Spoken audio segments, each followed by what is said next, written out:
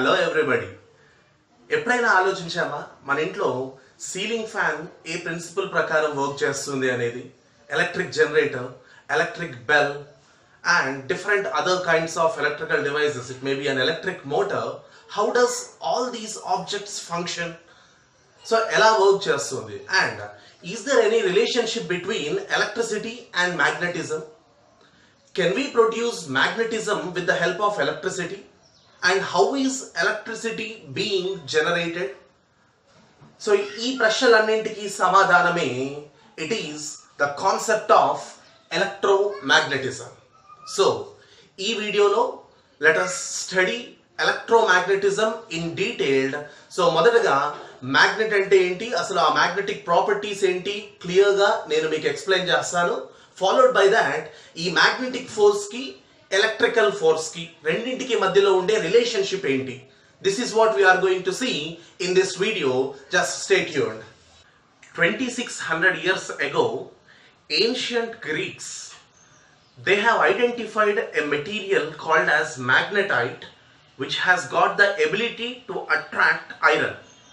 So as this particular substance, even though it is so strange, as it is discovered in a place called as Magnesia, we called this property as magnetism. So ఆ విధంగా ఆ magnesia అనే ప్రాంతంలో దాన్ని discover చేశారు కాబట్టి ఈ particular object కి మ్యాగ్నెట్ గా పేరు పెట్టారు. అండ్ ఆ సబ్స్టెన్స్ ని వాళ్ళు మ్యాగ్నెటైట్ అని పిలిచారు. అండ్ దానికి ఉన్న ప్రాపర్టీయే మ్యాగ్నెటిజం అయ్యింది. ఆ తర్వాత విలియం గిల్బర్ట్ అనే ఇంకొక ఆయన, he has given the term magnetic pole, and he just suggested that earth itself is a huge bar magnet. So అయితే ఎర్త్ అనేది అసలు ఏ విధంగా ఒక మ్యాగ్నెట్ లాగా బిహేవ్ చేస్తుంది అనే దానికి అక్యురేట్ డెస్క్రిప్షన్ అనేది ఇంతవరకు ఎవరు ఇవ్వలేకపోయారు. బట్ ఒక చిన్న అజంప్షన్ మాత్రం ఏంటంటే ఎర్త్స్ కోర్ లో ప్రొడ్యూస్ అయ్యే కరెంట్స్ ఏవైతే ఉంటాయో ఆ ఎర్త్స్ కోర్ లో ప్రొడ్యూస్ అయ్యే ఎలక్ట్రికల్ కరెంట్స్ కారణం చేత మ్యాగ్నెటిక్ ఫీల్డ్ అనేది ప్రొడ్యూస్ అవుతుంది. And due to this magnetic field earth is behaving like a huge bar magnet అన్నమాట.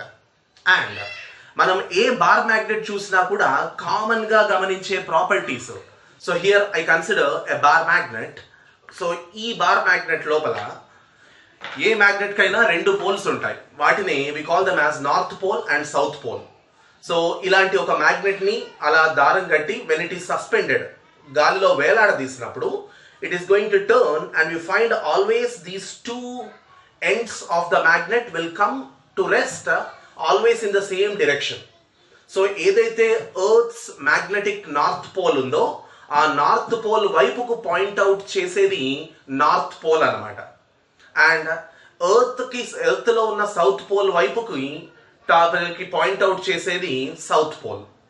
So in that way a magnet's north pole and south pole will be detected. And when there are two magnets, so ఇక్కడ మీరు చూడొచ్చు ఈ bar magnet కి ఎటువైపు అయితే dot ఉందో అది నార్త్ పోల్ అన్నమాట, అండ్ డాట్ లేని వైపు సౌత్ పోల్. అండ్ ఇంకొక మ్యాగ్నెట్ ని కూడా తీసుకుంటే here also you do have a north pole and a south pole. And always like poles repel and unlike poles attract. So like poles repel అంటే రెండు same kind of poles. It may be north and north. చూడండి ఇక్కడ I have taken north ఇటువైపు, north ఇటువైపు, రెండు కనుక ఒకదాని దగ్గర తీసుకొస్తే దే నెవర్ అట్రాక్ట్. బట్ అదే opposite poles, now I'm turning this. So south pole ని కనుక తీసుకొచ్చినట్లయితే ఇట్ గెట్స్ అటాచ్డ్, పర్ఫెక్ట్ గా అటాచ్ అయి ఉంటుంది. So hence we conclude that opposite poles, I mean unlike poles, attract each other and like poles repel each other. So this is the basic property of poles. Next, around a bar magnet, always we say there is an imaginary field where its influence works. So that imaginary field around the magnet, that is called as magnetic field. So regarding that magnetic field, so తర్వాత topics లో మళ్ళీ మనం clean గా discuss చేస్తాం. మొదటగా ఈ magnetic materials గురించి మనం డెప్త్ లోకి వెళ్ళినట్లయితే, ఈ magnet has got the ability to attract some metallic substances like iron. So ఒక ఐరన్ లాంటి సబ్స్టెన్స్ ని మ్యాగ్నెట్ కి దగ్గరగా తీసుకొచ్చినప్పుడు అది అట్రాక్ట్ చేస్తుంది. అయితే ఇలా అట్రాక్ట్ చేయగలిగే మెటల్స్ని we call them as magnetic materials and attract చేయని వాటిని నాన్ మ్యాగ్నెటిక్ మెటీరియల్స్. సో వీటిని బేసిస్గా చేసుకొని we classify the magnetic materials are all solids can be classified into two categories. The first one, it is magnetic materials,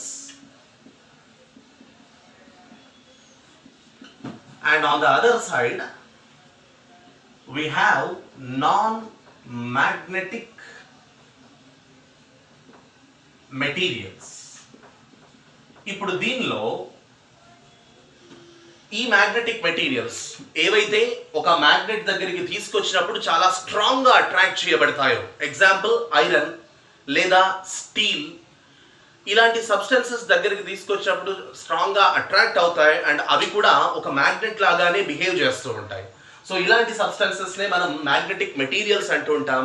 and ఆ magnetic materials are, in other words I will also call them as ferromagnetics. Now, ఈ ferromagnetics ఏవైతే ఉన్నాయో, these things are further classified into two categories. Hey, rakkundi. Chat.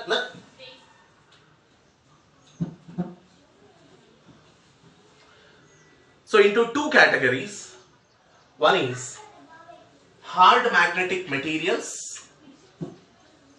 and other one is soft magnetic materials. So hard magnetic materials and on the other side soft magnetic materials. So ఇప్పుడు steel లాంటి ఒక substance ని కనుక తీసుకున్నట్లయితే, steel is an Alai of iron. So అయితే ఈ steel అనేది అంత ఈజీగా మ్యాగ్నటైజ్ అవ్వదు. సో బట్ ఒక్కసారి మ్యాగ్నటైజ్ అయ్యిందంటే మాత్రం it will not lose it's magnetic properties. So those substances which do not get magnetised that easily, but in case if they get magnetised they never lose their property. So if they retain that magnetic property forever, such a kind of substances are called as hard magnetic materials. And example for this hard magnetic materials is I say steel, and there are some metals like alcomax, magnetar. These are the examples. And on the other side, for soft magnetic materials, those materials which get magnetized very easily and they lose their magnetic property as soon as they lose their contact with the magnet. So magnet to contact lose avagane వాటి magnetic property ni తొందరగా lose అవుతాయి. అలా lose అయ్యే వాటిని we call them as soft magnetic materials. And దీనికి example గా I can say iron is the best example for this. And along with iron there are some alloys like mumetal etc. ఇవి soft magnetic materials అన్నమాట. ఇక some metals like copper, zinc, bismuth, tin etc. ఈ metals అన్నీ కూడా, even brass లాంటి ఒక అలాయ్, ఇవన్నీ కూడా these things are not going to get magnetized that easily. So అసలు మ్యాగ్నటైజ్ అయస్కాంతం చేత ఎట్టి పరిస్థితుల్లోనూ అట్రాక్ట్ చేయబడవు. ఇలాంటి సబ్స్టెన్సెస్ నే we call them as non magnetic materials. ఇప్పుడు నెక్స్ట్ అరైజ్ అయ్యే క్వశ్చన్ ఏంటంటే, what gives a magnet that particular magnetic property? అసలు ఒక అయస్కాంతానికి నార్మల్ సబ్స్టెన్స్ కి ఉన్న తేడా ఏంటి? ఎందువల్ల అయస్కాంతానికి ఆ ఆకర్షించే శక్తి వచ్చింది? So what is it? Let's see that one now. ఈ atom లో కూడా సెంటర్ లో ఉండేది న్యూక్లియస్, అండ్ ఈ న్యూక్లియస్ చుట్టూరుగా తిరిగేది ఎలక్ట్రాన్. సో ఎప్పుడైతే సెంటర్ లో ఉన్న న్యూక్లియస్ చుట్టూరుగా ఎలక్ట్రాన్ రొటేట్ అవుతుందో, ఈ రొటేట్ అవుతున్న ఎలక్ట్రాన్ కి it will be spinning around it self. So దీన్ని మనం ఎర్త్స్ రొటేషన్ కి రిలేట్ చేసుకోవచ్చు.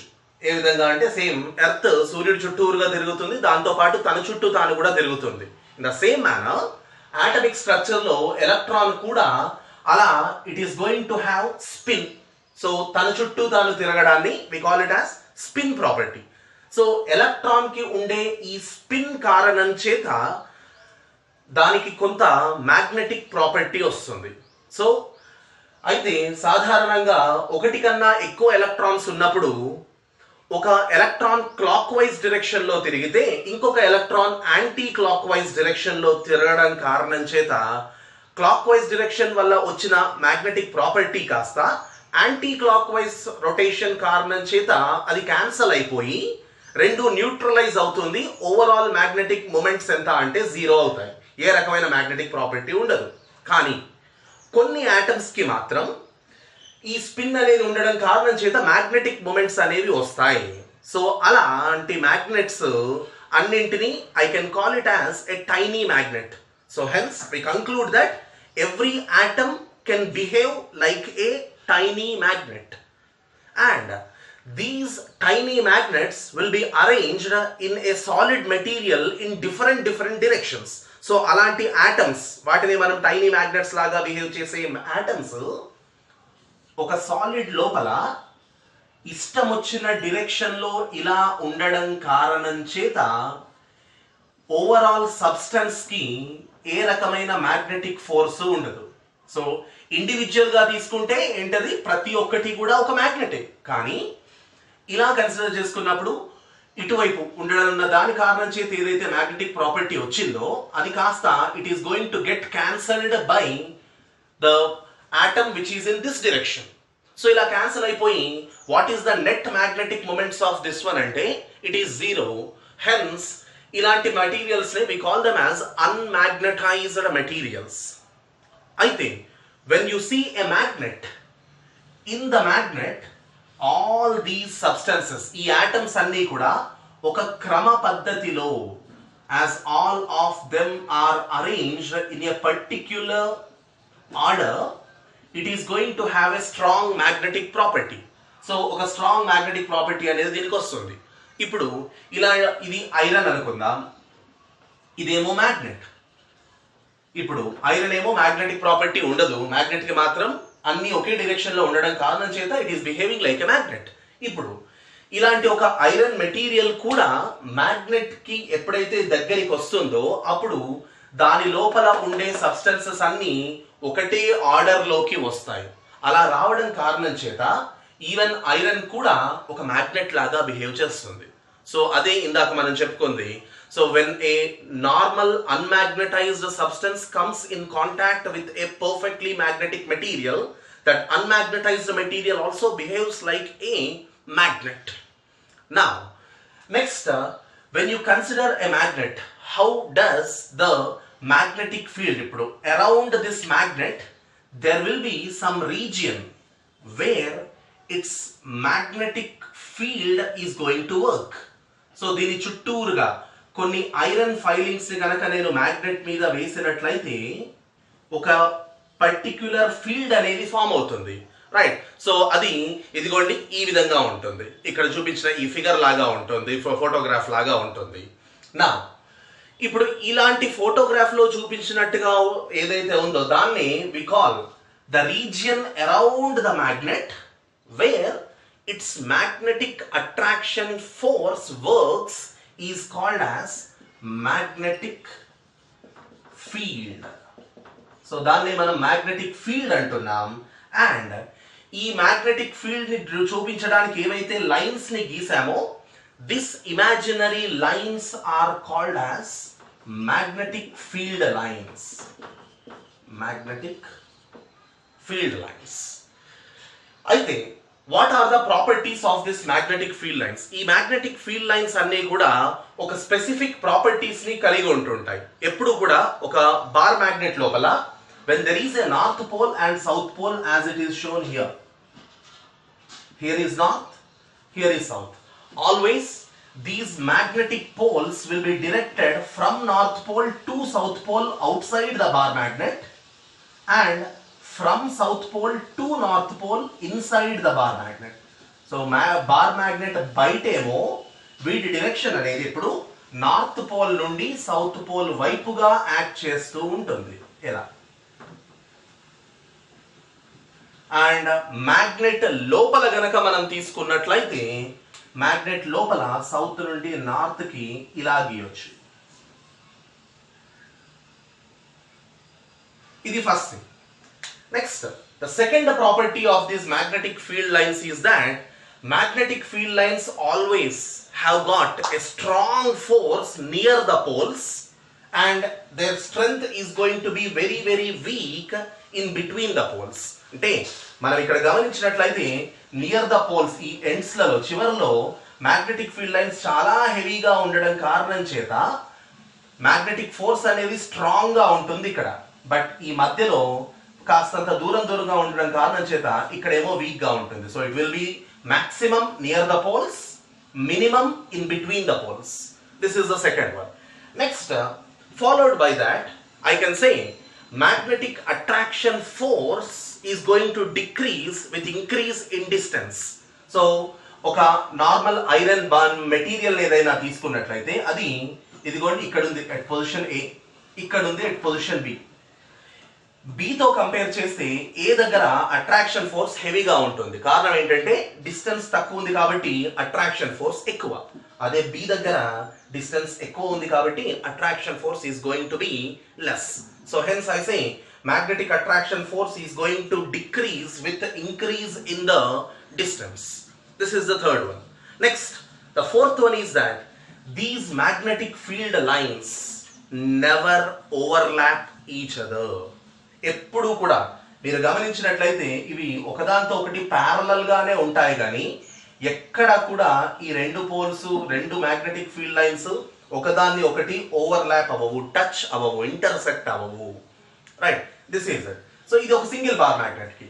అది రెండు వేరు వేరు నార్త్ అండ్ సౌత్ గనక ఇలా ఉంది. ఒక north pole of one bar magnet is here and south pole is here.